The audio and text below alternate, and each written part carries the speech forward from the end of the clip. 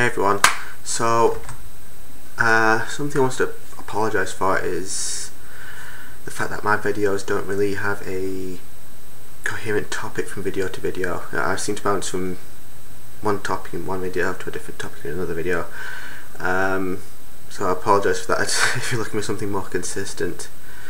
But I don't really have I'm not really sure how to actually combat that, because if you know why I started this, it was more about doing the videos and the content. So I'm going to try and work out, something that I can actually.